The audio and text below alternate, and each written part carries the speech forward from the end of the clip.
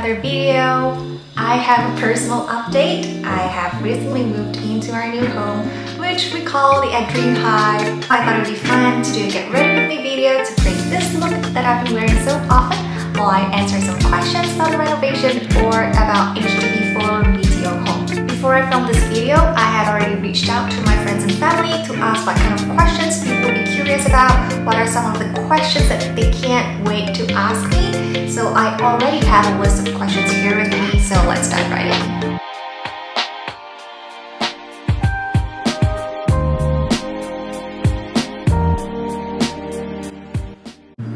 Okay, so I'm going to start with my concealer that I've got them here. And the first question is, what is the inspiration behind your design? So my partner and I, we were both very excited about the renovation of our new home. And before we even got our keys, we have already started watching a lot of videos on YouTube to gain inspiration from other people. And one particular design that really stood out to us and spoke to us was Japanese muji style, and we find that it's very soothing. We like the wood tones. We feel that it gives a very comfortable and cozy feel, which is what we really want for a home, because when you just return home from a very busy work day, all you want to do is just really relax and find a place that gives you the comfort of home. And we find that the muji style is the style that gives us the feeling of home. So apart from the wooden tones that we really love from a muji design, we also think that it looks very timeless. So no matter how long we've been staying in this home, I think that the design just stays. It doesn't irritate us, it doesn't make us feel like wanting the design. And that's also one of the other reasons why we decided to go with a muji theme. Let's go ahead with my foundation, and here's the next question. How did you settle on your ID? So we actually met with 4 different people. 2 are IDs, one is contractor, and the other one seemed to come across as contractor that kind of market herself as an ID. With the contractors, as we were communicating with them, I felt that there was a lack of advice, input, or suggestions. At the time, we were still trying to mix around a lot of different ideas, and we couldn't quite put them together in a very cohesive manner. When we were talking to the contractors, it felt like the dots were not connected. The only assurance that I really got from them was that they could deliver what we want. I think it also depends on the contractors that you meet. Maybe for us, the contractors focused a lot more on delivery, but what we wanted more was really input, and we didn't have enough of that. To the IDs. Okay, so these 2 IDs that we met, they had very different styles in design. What really stood out with the ID that we decided to go with was that even in our first meeting, apart from our design preferences, what they asked and what they really wanted to understand was our lifestyle. They explained that design is aesthetic, but what really makes it work is when the aesthetics are also functional. So they asked very specific questions. They'd ask us like what our job is, what do we usually do, what is our routine. I told her that I study psychology, I might practice research in psychology, and the first question that she asked was whether I need a study room with enough storage for books. When we told her that we really wanted a walk-in wardrobe, she would ask, do I put on my makeup before I change my clothes, or do I change my clothes first before I put on makeup, because that will help her plan where the dressing table is. And I think that's really what the kind of questions that really stood out to us during the initial communication. It is very clear that they're not just designing for aesthetics, but they make sure that the aesthetics are incorporated into our lifestyle so that they become functional. Step, I'm going to apply some powder to set this foundation in, and the next question is, did you make any changes in the orientation of your house? Yes, we did. Okay, so I think a very common changes in orientation that people do is to convert one of the bedrooms next to the master bedroom to a walk-in wardrobe. But apart from that, we also switched around the original living room with the bedroom next to it. So we wanted a study room that could also function as a guest room when there are guests who come to stay over. But with the original bedroom, which is the bedroom just next to the living room, we find that the space is very small.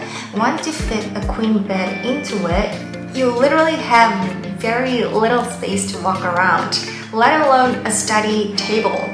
study chair for you to do your work. And when we discussed this idea with our ID, they did some calculation and they also thought that it actually makes more sense to do it this way. The original living room is obviously much bigger.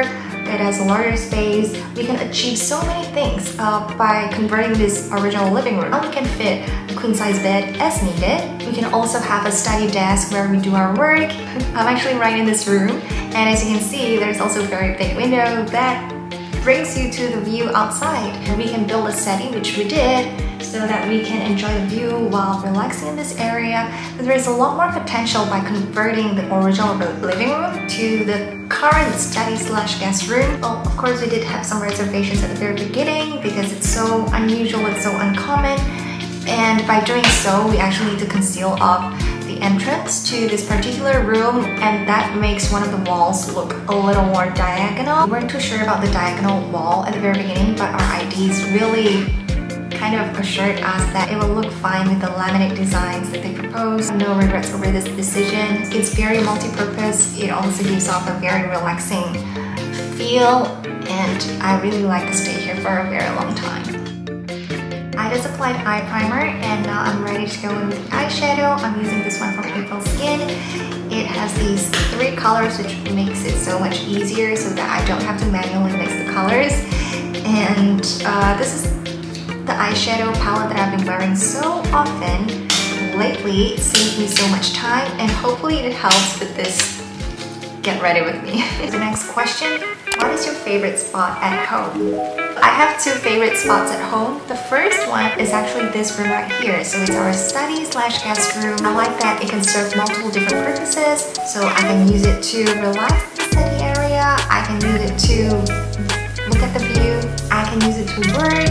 I can use it to film this video. I can host guests too. There are so many purposes that are packed into this room. There's also a lot of wood laminates that is very soothing for the eyes to see. So the second spot that I really like is actually the dining area. So I like to sit at the dining table while I take in all the design goodness from a lot of different angles and perspectives. Because we changed the orientation, now the dining area actually extends towards the entertainment room, and it just opens up the space so much. It makes the room feel much bigger. I have a very extended space to entertain my guests. From the entertainment room to the dining area, it just gives a very good flow to the house. I am now going to go ahead with the eyeliner. I look the weirdest when I'm applying eyeliner, so I hope I can do this. If not, please bear with it. And the next question is, why do you have 2 sinks in the kitchen? Okay, so I have a sink at my wet kitchen area where I will do my major dishwashing, but I also have a smaller sink at my island. There was once when I was living in the States many years ago for exchange. That was in 2013. I went to visit a local's house, and for them, you know, islands are quite a common thing because they have the space to build an island, and they also have a sink at the island. And at that moment, I thought it was so, not just so pretty, but also so convenient, because you can be working on your island top, and whenever you need to wash your hands, you can just, you know, walk over 1 to 2 steps, wash your hands, and continue to do your other work. I am such a clean freak. So I always like to wash my hands whenever I get just a little dirt. Whenever I get things on my hands, I just go over to the sink, wash it. That was the motivation behind why I wanted a sink at my island. But of course, it's very questionable because my island is very close to my wet kitchen, and I could just walk a few more steps to the kitchen to wash my hands.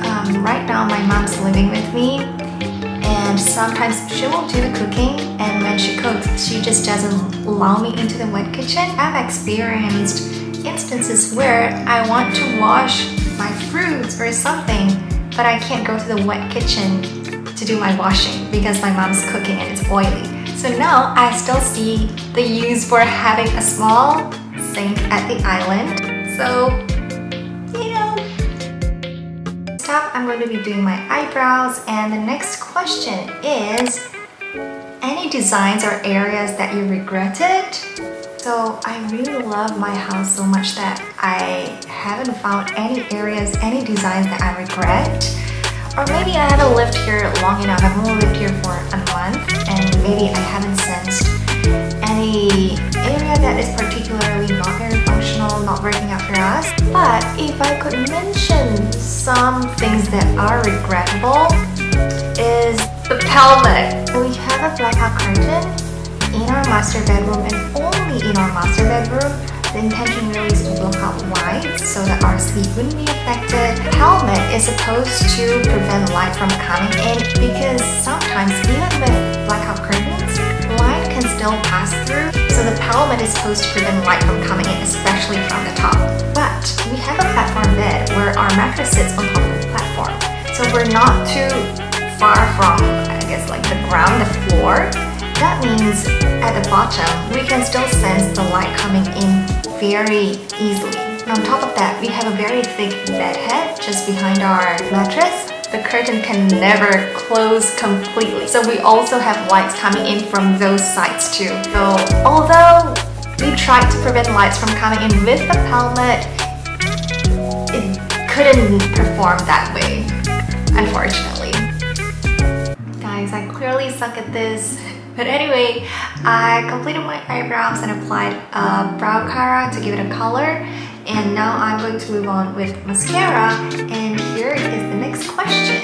How much did the renovation cost? So I would say that our renovation cost is probably on the higher side because in order to create the Muji inspired home design, which has a lot of wood tones, we have to build a lot of carpentry.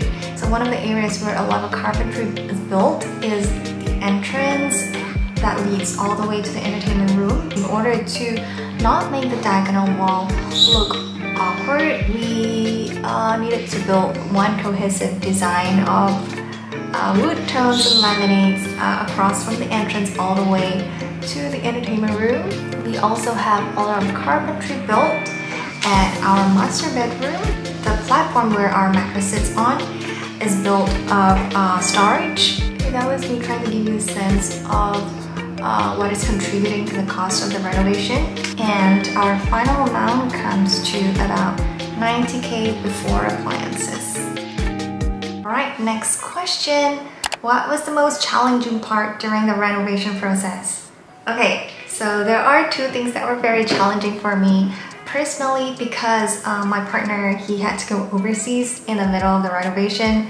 So that means while he was overseas, I had to personally be in charge of the overview, going around to places to check out different items.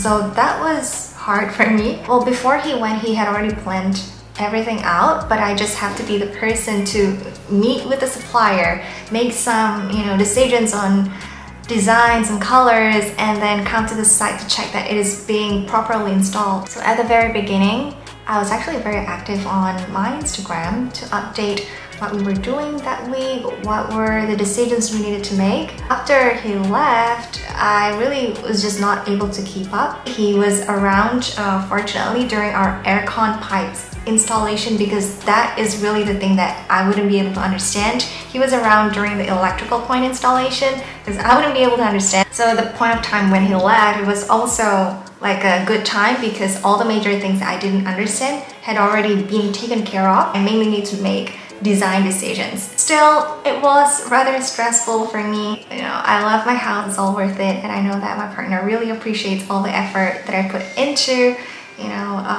putting this house together. The second most challenging part, and I think this applies to a lot of people who are renovating their house, is to trying to balance between aesthetics and price point. And we are going around exploring the market. Obviously, there is a lot of things that maybe just look better to us, but they also come with a higher price tag, and that is when you have to make a decision. What is worth it to pay that extra price? I remember when I was shopping for bathroom fittings, I really liked this tap. It's a black matte tap that actually looks somewhat ordinary, but just looks very sleek, and somehow only that particular shop has it. No matter how much I went around trying to look for more affordable options, I just couldn't find it. And it cost several $100s for that particular tap. And because I liked it so much, I almost said yes. Of course, for such a significant purchase, I had to have conversations and discussions with the finance manager. And she was saying that a couple of $100s for a tap is really expensive. And with that amount of money, we can do a lot more for other parts of the house. I was persuaded. At that time, of course, I was a little sad, but then at the end of the day, I think it makes perfect sense to sacrifice that particular aesthetic of the tap and to apply it to enhance the aesthetics of a lot of other areas of the house. So I am glad that I listened, and we went with another tap. It's a silver matte tap in the end, and it still looks very good in the house, so completely no regrets. Going on to the lips, and the next question is, what feng shui elements did you incorporate in your house? I don't think we have a luxury of space to even consider incorporating feng shui, but earlier I mentioned that one of my favorite spots is actually sitting at the dining table.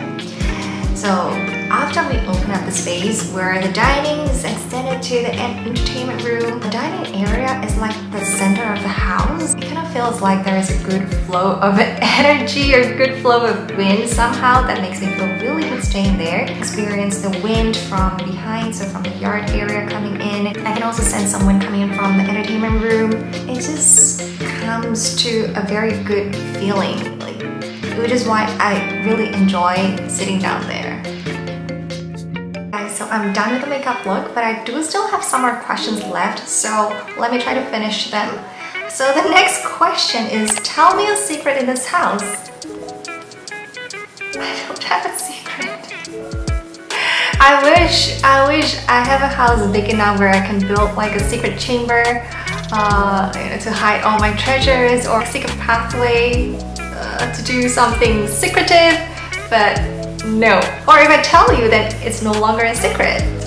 Do you think you'll use the gym machine in the closet? I have this gym equipment, like a really huge machine that we hide in our closet at the walk-in wardrobe.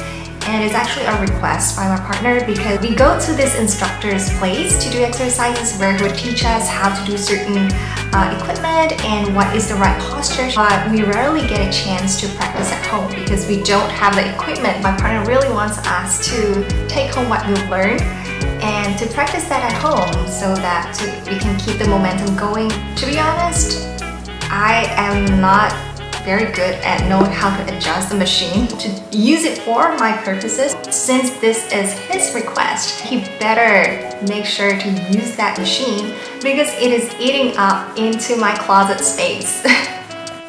Last question, what is your most expensive purchase? Okay, again, I needed to check this with the finance manager, and he kind of broke down into the most expensive cost for the renovation and also our most expensive appliance purchase. For renovation, the most expensive part is actually the tiling. It cost us 15K to get the tiling done for the entire house, including the bathrooms. We did some overlay for the walls at the bathrooms, and that is included in the tiling cost as well. In terms of appliance, our most expensive purchase is aircon, which I think applies to many families. We got a 4 system, so we have 4 air cons in our home that cost around 4K. So that is boring. So I'm going to talk about the second most expensive appliance that we got, which was our washing machine. Our washing machine cost 1.2K. We went around to a lot of different mega stores like Gain City, Harvey Norman, Courts, but there was only this one particular salesperson who was highly recommending us this washing machine from Electrolux. We weren't aware of the extra price, but somehow we were so sold by the functions that this salesperson was telling us about this washing machine. So let me go through that with you. Okay, not many people know this, but Electrolux is actually a pioneer in front-load washing machine. Okay, that doesn't justify the price. But secondly, which I think this was rather significant, it was quite an important factor in my personal preference for this washing machine. It has a large drum and it is stainless steel. So we got a 9 kg washing machine. And of course, intention is so that we can wash our bed sheets, our blankets that tend to be heavier. When you compare the drum size of a lot of different washing machines, even though they can support 9 kg, the drum size tends to be smaller. Even though it can support that weight, you might not have enough space to put in all your clothing. So that is one reason. Secondly, if you squeeze in all of your clothing or your bed sheets, whatnot, into that small drum, it doesn't have a lot of space for it to spin, and spinning should actually help in the washing. Those are the two reasons why I think the drum size makes a difference. There's also another reason why I love this washing machine. I'm gonna read off the notes that my finance manager sent to me. So it says, the detergent compartment will not clog because it mixes the detergent at a dedicated compartment before dispensing it to the drum. And this is a function called Ultra Mix. I think you can Google this, but I'm just going to read it off. With the Ultra Mix technology, the detergent and softener is thoroughly dissolved and activated before it enters the drum. This ensures that your clothes are cleaned without leaving visible detergent residue at the end of the cycle. I feel like I'm trying to sell this washing machine. There are also other functions such as vapor care. Ensure that your wash come out 99.9% allergen free. And if I remember correctly, for old clothes that have a smell, you can also try to get rid of that smell using the vapor function so that you don't have to let it go through a complete washing cycle. I'm sorry, there's one more. It has a sensor wash technology. Basically, it uses AI sensors to automatically detect dirt and soil levels and then adjust the cycle duration accordingly to effortlessly remove 49 different visible stains, including oil, red wine, mud, and chocolate. So those are the reasons why we decided to get that expensive washing machine. Alright guys, so we've come to the end of this video. I hope you've enjoyed watching and listening to my stories. If you like this video, give it a thumbs up. If you have any questions, be it about renovation, about HDB for BTO, or about beauty, you can leave them down in the comment section below. If you would like to watch more from me, make sure to subscribe. And thank you so much for watching. I'll see you in the next one. Bye!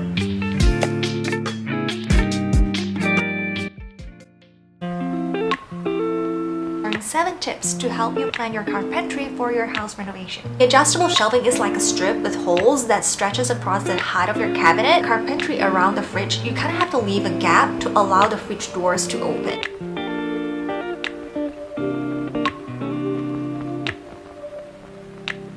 We used to have each other's playlists. No, no. Used to be each other's best friends. Yeah. And now we go our separate pathways, but your heart's still in mine. Yeah. And maybe we could try it next week.